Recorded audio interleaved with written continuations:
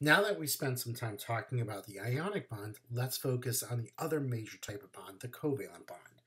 So it wasn't really until the 20th century when chemists really began to understand this thing called a chemical bond. And the first guy who really thought about this, again, was G.N. Lewis.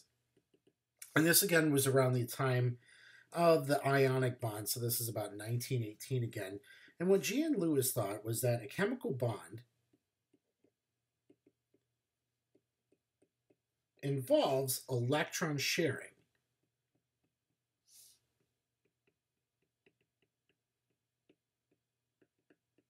by atoms. And so let's say if you have two fluorine atoms coming together, okay? And so fluorine, because it's in family 7A, is going to have 7 valence electrons. This fluorine likewise would have 7 valence electrons. So when the fluorines come together, those are the two electrons, or those are the two electrons that would come together, and we would form a bond between the two fluorine atoms. Okay, and so this is what the F2 molecule would look like. Now you can draw a bond using a line, and you remember that that line represents 2 electrons. You can also draw a bond like this. So I could draw it as a set of dots between the 2 atoms. Okay, and so either way is a legal move to show electrons, to show that the electrons are shared between the atoms. Now these other things, these other dots around here, okay, so these are, these are the shared electrons, these are the bonds. These other electrons that are around the atom, these are the lone pair electrons. Okay, so we use lone pair electrons. These are the ones that help us determine shapes of molecules. The bonds are the electrons involved in the bonds themselves are the ones that we're going to really study. But when we start looking in chapter 11 at the shapes of molecules, we have to use those non-bonding electrons. So all that being said, let's get a working definition of a covalent bond. Okay, so a covalent bond. This is a bond in which the electrons are shared between 2 atoms.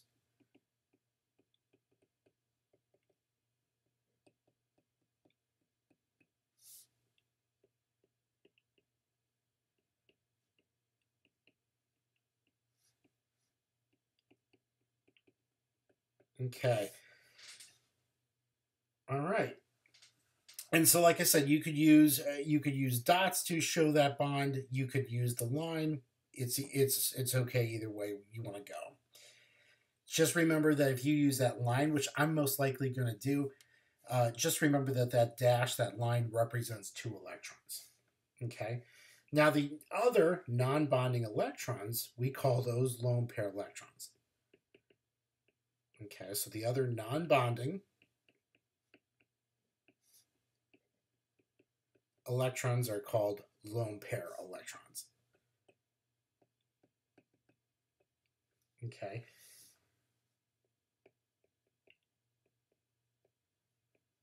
These are not involved in covalent bonds.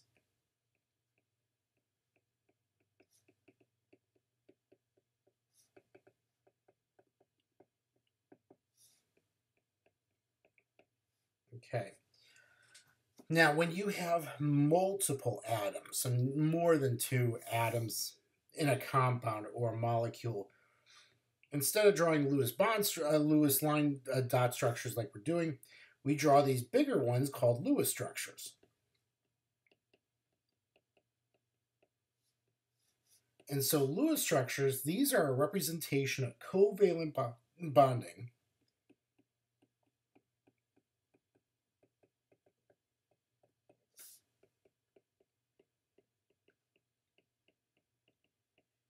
in which electron pairs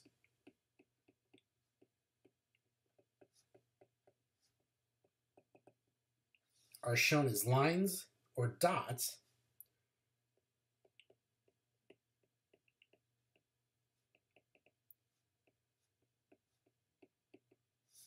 and lone pairs are shown as dots.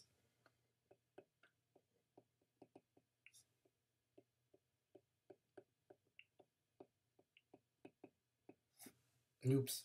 Hit that arrow. Sorry. Oops. Hit it too many. Hit it too much. All right. Let me back up. All right. So, sorry about that. Lewis structures. These are a representation of covalent bonding in which electron pairs are shown as lines or dots, and lone pairs are shown as dots. Okay, so let's say we wanted to draw the Lewis structure for water. The Lewis structure would look like this. You're going to have for water, you have 2 hydrogens and 1 oxygen. The hydrogen is going to be on either side of the oxygen, kind of like this. Now, since hydrogen has 1 valence electron, I'm going to put 1 dot next to hydrogen. Since oxygen is going to have 6 valence electrons because it's in family 6A, I know I'm going to have 4, 2 on the top, 2 on the bottom, and then 1 on either side. Okay. And so you're going to have the hydrogen, each hydrogen and the oxygen share 2 electrons. Okay. Or to simplify it, we write the lines for the bonds, and then we put the dots in for the lone pairs. Now, this is really important. When we draw lone pairs, we've got to make sure that we draw not only the bonds, but also put in the lone pairs. Okay.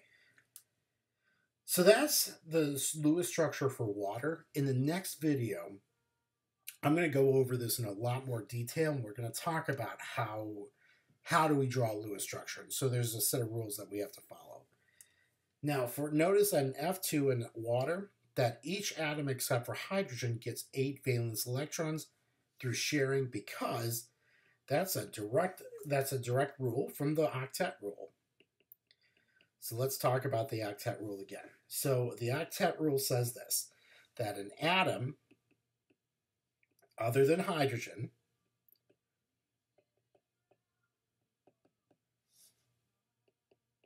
tends to form bonds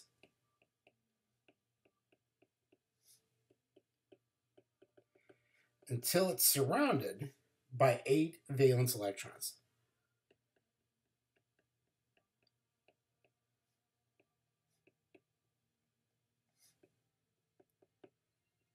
Okay. Now this rule, the octet rule, is true for mainly period 2 elements. If you go to period 3, you still want to follow the octet rule, but you start to get into some of the elements that actually can violate the octet rule and still be happy. So we'll talk a little bit more about that as we're going. Now, one other thing that covalent bonds can do, where ionic bonds can't, is that atoms can actually form multiple bonds with atoms. So what I've been drawing so far, these are single bonds, where you have 2 atoms sharing 1 electron pair.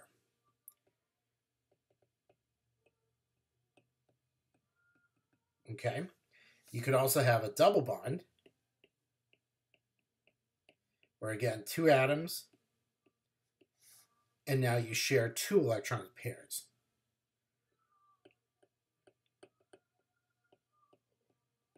So that's 4 electrons.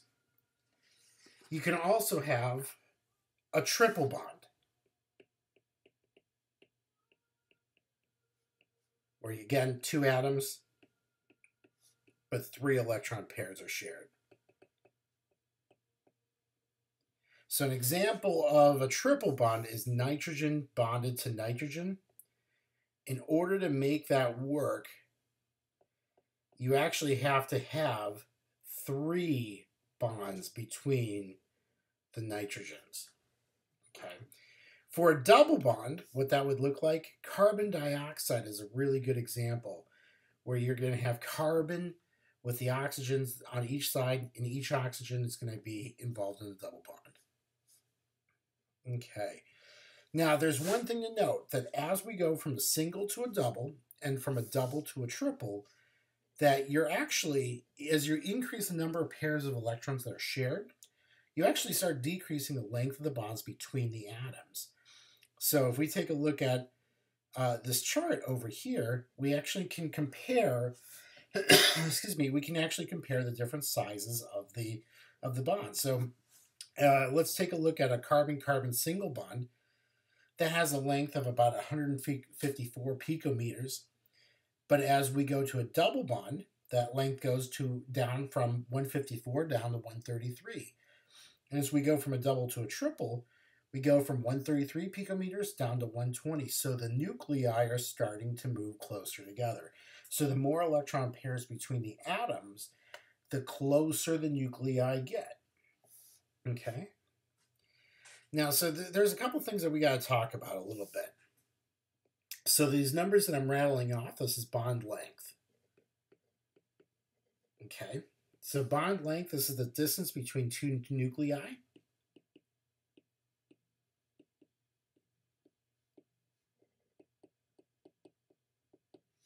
Okay? Of two covalently bonded atoms.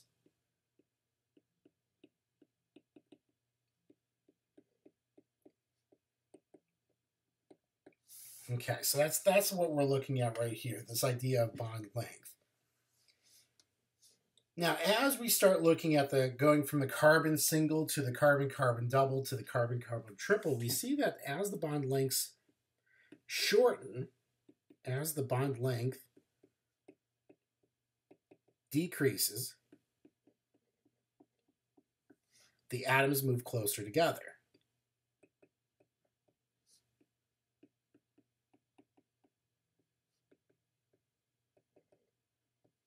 Okay, and so they tend to share more pairs of electrons.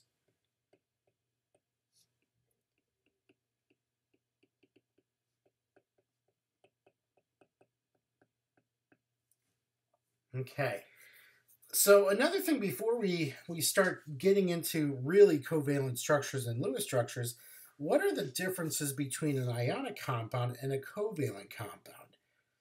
So let's take a look at two compounds. So we've got sodium chloride, which is going to represent the ionics, and then we've got carbon tetrachloride, which represents the covalents. Well, taking a look at the appearance, sodium chloride is a white solid, carbon tetrachloride is a colorless liquid. Okay, the melting point of sodium chloride is going to be 801 degrees Celsius. Melting point of carbon tetrachloride, negative 23 degrees Celsius. If we take a look at boiling point, 1,413 degrees Celsius. Boiling point of carbon tetrachloride, 76.5. So that's definitely a difference there. So one thing that we can notice right off the bat, let me circle these numbers. So ionic compounds tend to have, I'm going to make a list over here, ionic, covalent. All right, so what we can see is that ionic compounds have high melting points and boiling points. Covalent compounds have low melting points and boiling points. Okay. Taking a look at sodium chloride, we saw that that was a solid. So ionic compounds tend to be solids. Covalent compounds could be liquids or gases, depending on what we're talking about. Okay. A couple other things that we can take a look at here. Electrical conductivity, solid for an ionic compound is poor, but if it's a liquid, it's pretty good. For carbon tetrachloride, doesn't really matter. It's still poor either way. So if you remember back at the beginning of the semester when we started talking about electrolytes, ionic compounds are strong electrolytes. So they're good conductors of heat and electricity. Okay. Covalent compounds are going to be weak or non-electrolytes. And so they make poor conductors.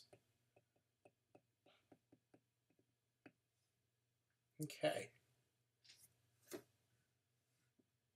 Okay, before we go talk about Lewis structures a little bit more, we got to come back and talk about electronegativity again.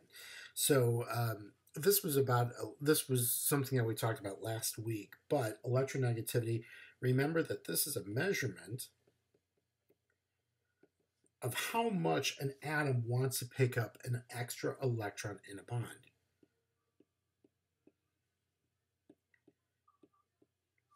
And more specifically, how much an atom wants to attract another electron in a chemical bond.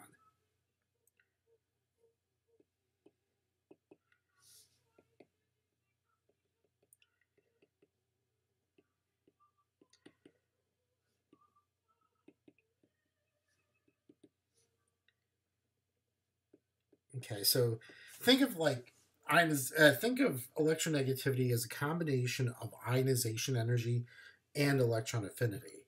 Now, one of the things I said last week was that the difference in electronegativity helps us define what type of bond we're looking at.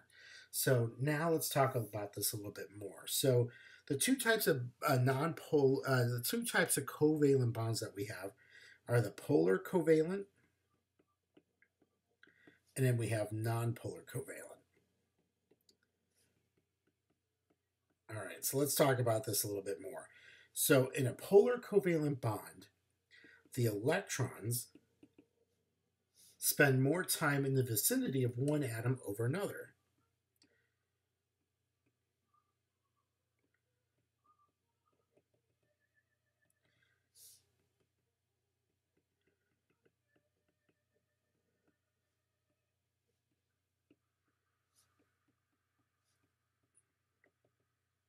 Okay, and in a nonpolar covalent, the electrons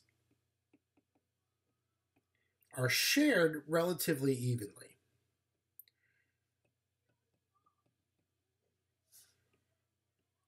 Okay, there's times where it may shift a little bit towards one atom, but for the most part, they're pretty much shared evenly. So what we're looking at here, this kind of a picture is really awesome for molecules. This is called an electropotential map,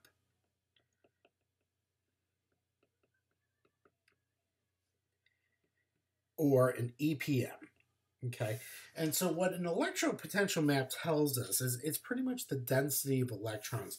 So the darker red areas, this tells us, like over by the fluorine, this is going to be an electron-rich region.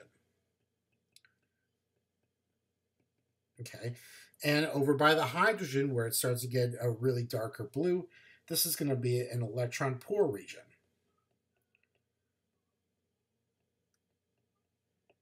Okay, and so we have hydrogen and we have fluorine. Now, because of the coloring on this molecule, it looks like the electrons, the two electrons in that bond, okay, the electrons tend to want to go from the hydrogen to the fluorine. So the fluorine's going to hold the electrons in that bond. They're going to try, the fluorine's going to really want those electrons badly.